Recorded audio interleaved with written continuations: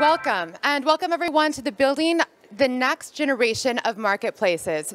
My name is Noelle. I've recently joined a company called Smart Media Labs as Marketing Director for EMEA. Dan Bolland, here with Cube. Hi everyone, my name is Michael Gord. I'm a serial entrepreneur and investor. I'm the founder of GDA Capital Corporation, which is a group of companies focused across the blockchain capital market. Hello everyone, my name is John S. Lee. I am head of blockchain ecosystem at Shopify. Hi everybody, my name's Tommy D. I'm a music producer, songwriter, DJ, artist. I'm also a whiskey maker, so if anyone wants to drink afterwards, you can come and see me. I'm also the founder and CCO of TokenTraxx. First topic, and this is one I want to pass to everyone, starting with you, Tommy. Why do you think that people engage with NFTs, and what key trends do you see emerging in the marketplace? Traditionally, we think of music as listening. But actually, if you think about music, there's a huge amount of experiences that go around music. You know, there's gigs where you watch the music, there is merchandise where you wear the music, there is meet and greets where you meet the artist. You know, there's a lot that goes on in music that isn't just about listening. And I think one of the things that we've found is that people really genuinely want to get closer to artists. I mean, the most obvious example of this is Adele's concert, where you can buy a ticket for like $100, but it all goes all the way up to like $700, which is, you know, where you're right at the front of the stage. I think there's a meet and greet part to it, or you get to sit in the sound check. So that concept of being closer to the artist is really essential. It's really important part of our lives. You know, we all think our favorite bands, we all want to be part of their world. We want to get closer to their world. And what we find is that those people that are also the same, they become like our community, our gang. It's a bit like watching a football team, you know, and being a fan. I'm a fan of Tottenham Hotspur Football Club. Thank you very much. And so, you know, it's like when I'm with my Tottenham brethren, it's like you feel like you're part of a gang. That happens really crucially through music. And I think it's really ironic because when I first got into NFTs, I couldn't really get my head around where the benefit of owning an NFT was. Until, of course, the penny dropped, that this was a unique thing. This was something that I could own, or anybody else could own, that I could have status. And status is a crucial word in all of this. It's a crucial word, because we all want status. As human beings, we crave status. We crave the reason to be not elevated, not in an egotistical way, but to have identity. And that's what status brings. So I think when I sit down with people and talk to them about NFTs, it's about, look, it's just traditional stuff. It's status, it's community, it's fan club. We call them fan clubs in music. Everyone calls them community here, which I find funny. And then you call utility. It's like, well, that's an experience. So I think, you know, we need to get the wording a bit better. But that's the crucial thing, is we're building on top of what is very natural human desire and needs and excitement, really. From a user perspective, NFTs can cash flow. You can actually earn income from your ownership of NFTs. So from a user perspective, why buy NFTs? You can earn income. Also, you can prove you're a part of a community, but you know, from a capitalist perspective, you actually generate revenue. From a brand perspective, whether you're a company like Shopify, whether you're a musician, whether you're an airline, car company, it really doesn't matter. NFTs are the new CRM.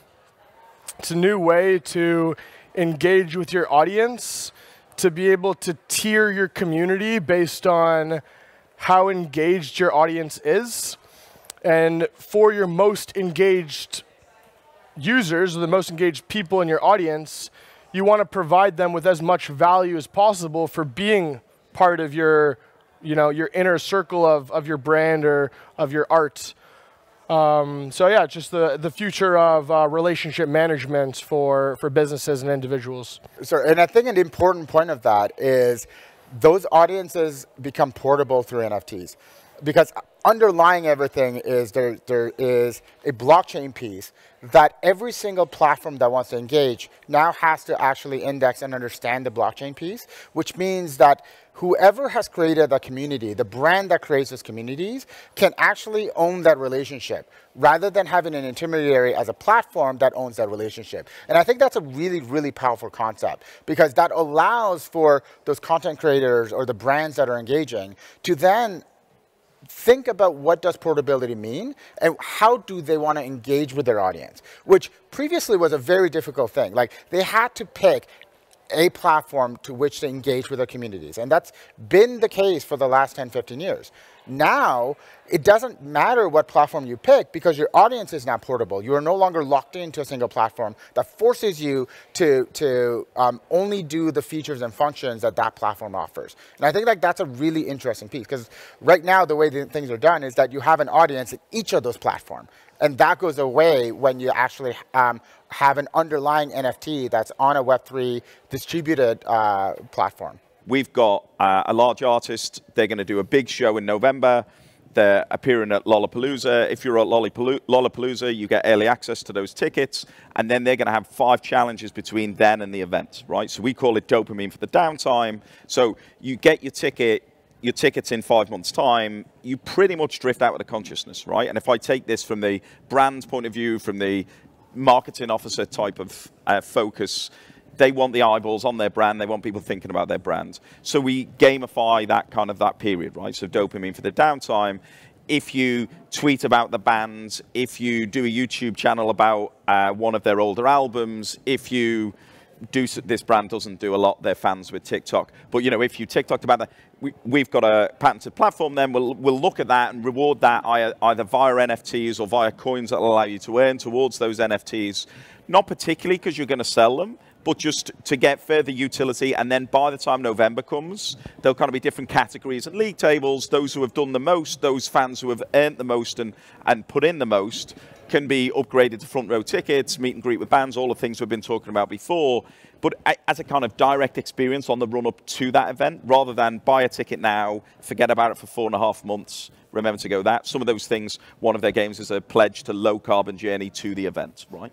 So, and what our platform does, small pitch now, is, you know, help manage all of the measuring of those triggers and then the relay of those rewards. But yeah, it's a brand new platform. Even the ideas on this table, right? We'll probably look back in 5 years' time and go, what were we missing there, right? But yeah, so ideas welcome.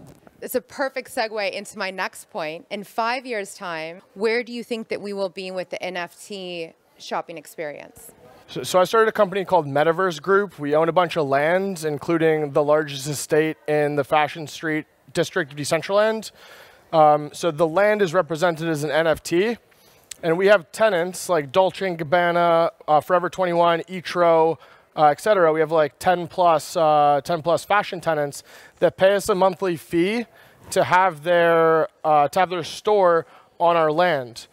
So how to value that NFT, or is just I think it's a good example, is how many tenants, what are the cash flows, what potential commerce is there going to be on this land, and how valuable is the ownership of that land that, you know, earns the income.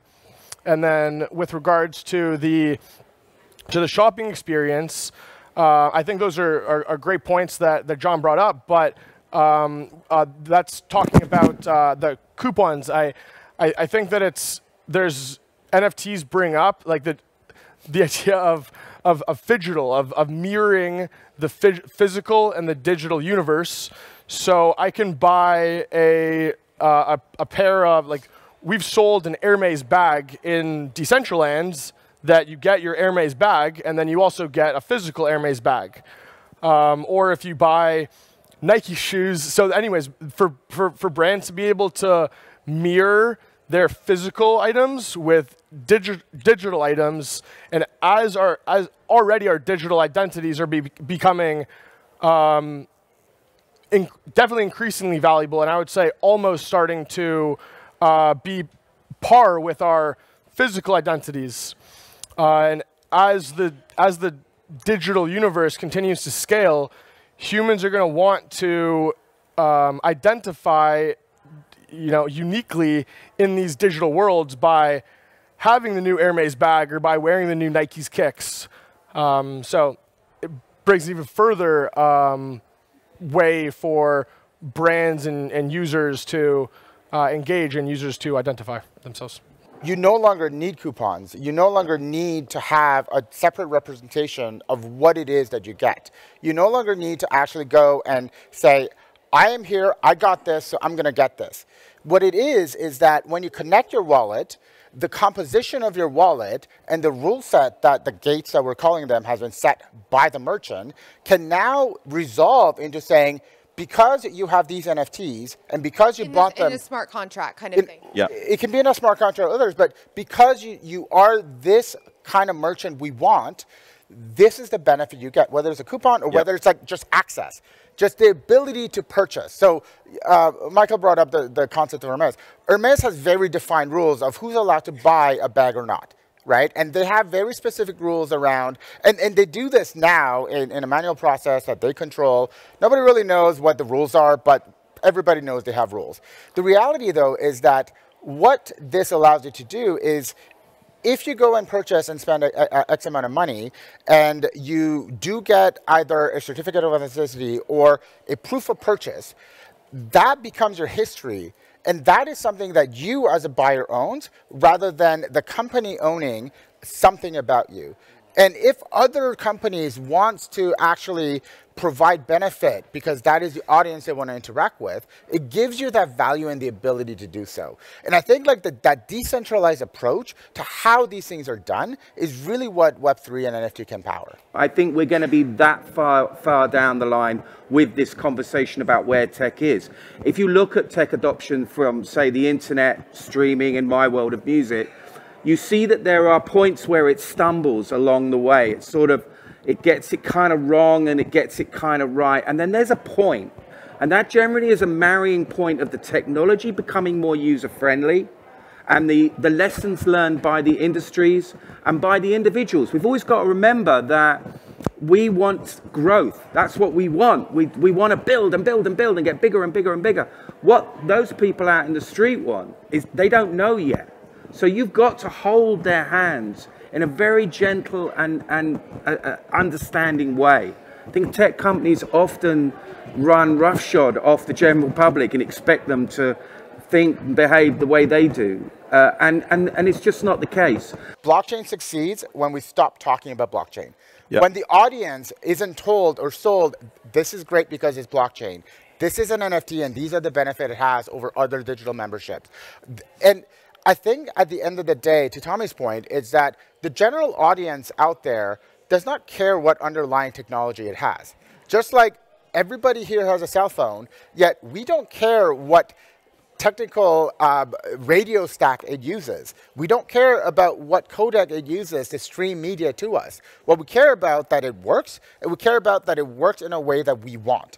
And I think like that's a really, really important point, in that it's the same thing with blockchain. Blockchain is just an underlying technology, and we succeed when we stop talking about the underlying technology and we start talking about the consumer use case and why this is beneficial for that consumer.